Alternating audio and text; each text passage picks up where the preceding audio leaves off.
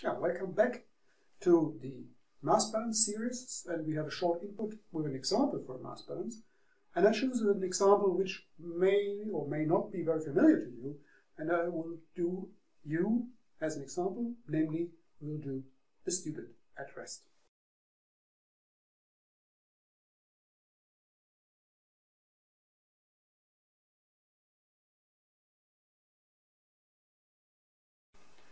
Just in case you're wondering, yes, I have this here somewhere where I can do values up. Generally, it is helpful to draw a short schematic of what we want to do. So we have a student. Let's assume him or her to be happy, as you already understood the concept of mass balances. Put the student into a box. Now, because we're not merely interested, we're just balancing the masses. What are you continuously uptaking unconsciously? A volume flow of air. Also unconsciously, you also would exhale.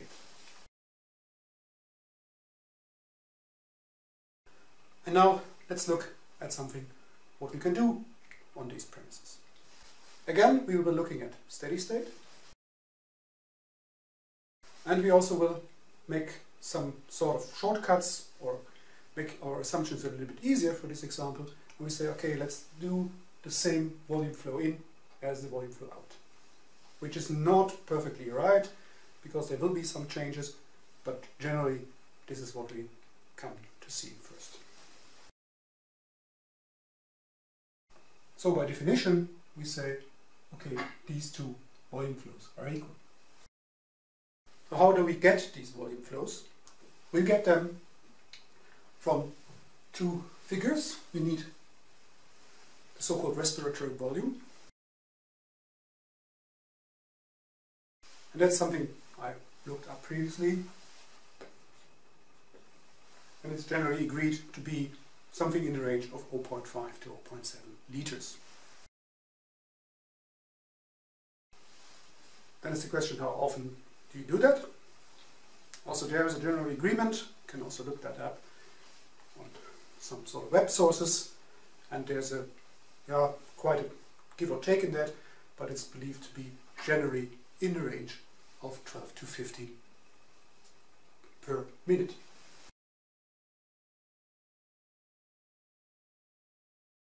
As I will need this in seconds later, I will convert this now.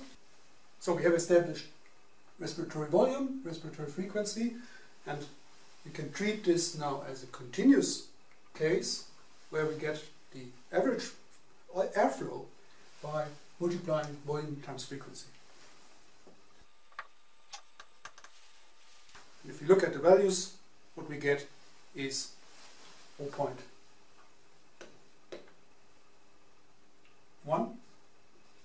to 0.18 liter per second.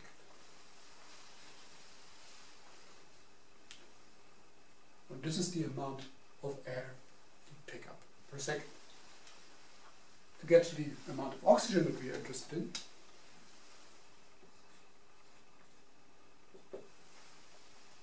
we'll multiply this by the proportion of oxygen in air, 0.2, give or take a percent, 0.2 times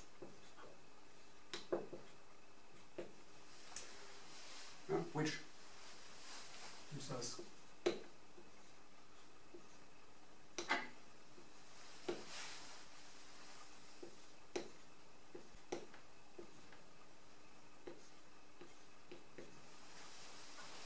us round about these figures here for oxygen as uptake. Doesn't tell us that much. I would be interested in the molar amounts, and for this we will treat the air as an inert and ideal gas, which under the conditions we typically are able to do that, is fair enough. And then there's something which comes in handy, which is the so-called molar volume, which is the amount or the volume 1 mole of inert gas would actually take up. And this, I take from my memory, is 22.4 liters per mole.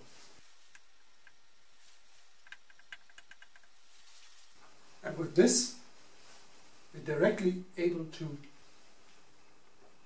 convert these flows here to the molar flows.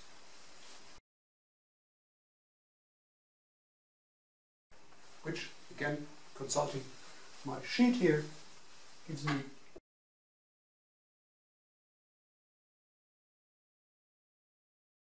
which also tells me that I should have written this sheet a little bit larger, so something in the range of 0.9 to 1.6 millimole per liter.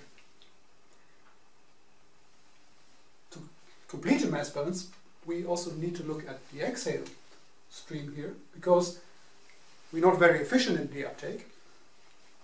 Yeah? So typically, if you measure, and there seems to be a more general agreement on that, that the proportion of oxygen in the exhale stream is still 0.16. And with that, you can do the same calculations here.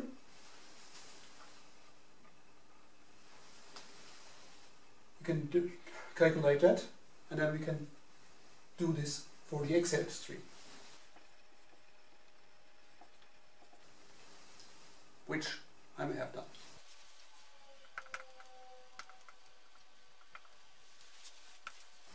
Which gives us these figures here in the exhale stream. So this is the off-gas content of oxygen. We make a further assumption, as I hopefully didn't have too much of a dinner or something, so we assume that the buildup of biomass in our student is 0, which equals to accumulation to be 0.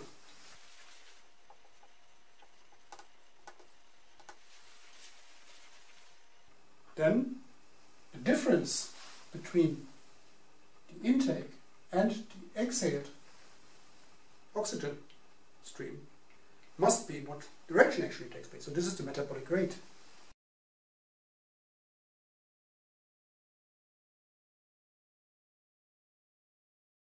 So this is the metabolic rate of a student at rest. So far so good. So we know now that in the range of, and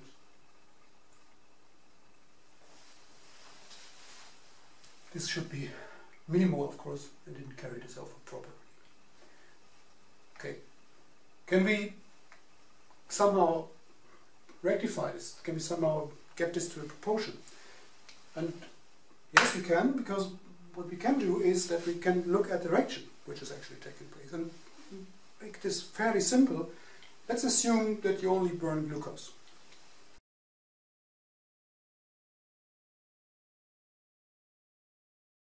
And you're only interested in the oxygen.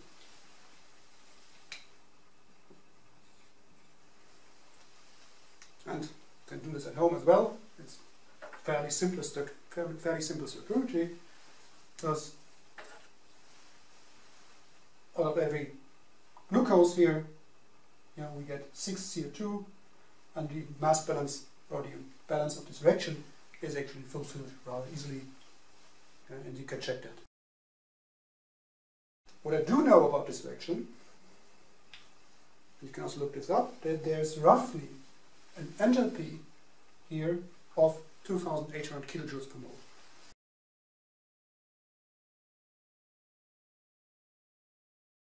So by doing this, there's a heat liberated of 2,000 kilojoules per mole, and as accumulation is 0, this must be given off as body heat.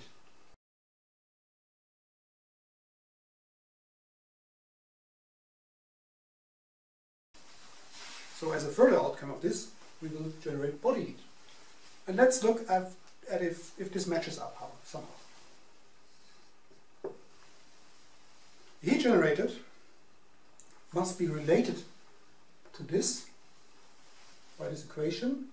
And now I have to be a little bit careful, and that's sometimes a little bit confusing, because this here, these mole, actually do not refer to any of these here, but they refer to the number of times this actually takes place as a whole. So you have to pay careful attention to the stoichiometry here. In order to get Q, we need to multiply the heat of reaction with our metabolic rate and pay careful attention to the actual stoichiometry here, and we have to divide the whole reaction enthalpy here by 6, and as this is in the starting material as well, so we're looking at consumption of oxygen, this must be also negative. Okay, what does this give us? You can check the units, of course, of that. We have millimoles here, we have kilojoules here, so this all balances out somehow. In the end, you get out of the kilojoules, you get watt, yeah, as heat generated. I hope you trust me on that, but check it better, yeah, because this may be wrong. And we get a range of 60 to 140 volts. Is this correct? Yes, this is something which matches my expectations, because I would expect, on average, every male student to give up in the range of 100 volts body heat, yeah, which is typically taken as a calculation basis for any dimensioning of heating or anything, or cooling by the matter. And for the females, I would assume this to be about 80 volts per student. Yeah? So this is nicely in a range I would assume to be correct if you check the rather coarse assumption we have made here. Okay, just to put this into a context, this is the same range I would expect you from mental exercise. So this does not change. Our mental exercise is already in the capacity of this ground bias, so to speak. Yeah? But in a fairly trained adult, there can be a tenfold increase of this, yeah, which also briefly matches my expectations, because if you look at, for example, cyclists or sprinters or anything, they are assumed to have a power output in the range of 1000 to 1500 watts at peak as a sustainable effect over a short time. So this also is in the range of what you expect from a human here. You see that with rather simple assumptions, this can be here written out, and as these here, these volume flows, as well as the amount of exhaled gas here, can be easily measured also in a bioreactor. Yeah? So if you don't take the student, but we also take here our bioreactor, yeah? So if you don't know whether there are students or microbial cells in there, it doesn't make this of a difference. You see that this is a powerful means to actually get to the metabolic rate, irrespective of the contents of our black box. So you have to pardon me to mislead you. Of course, this is all still related to microbial cells and their biotechnology. Thank you very much for your attention.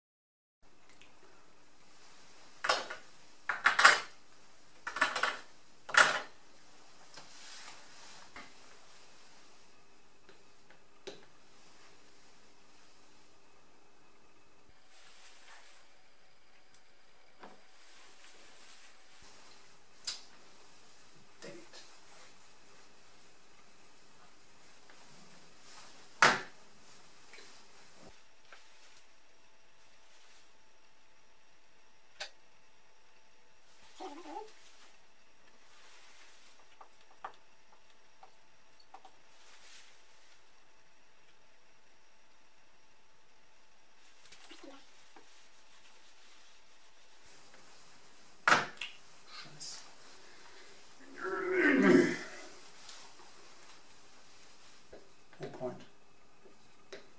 5, 2,